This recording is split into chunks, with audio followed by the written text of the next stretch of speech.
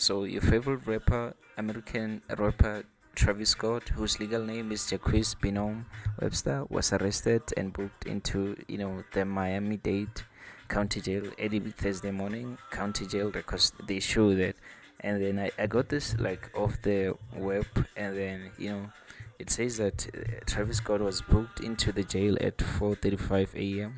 and is now facing trespassing property after being given a second warning, and therefore and a disorderly intoxication according to the jail record. So he was not arrested for that.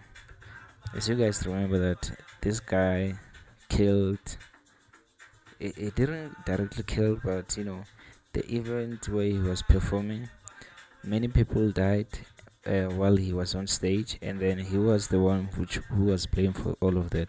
So obviously a $650 bond has been submitted for Travis Scott record show.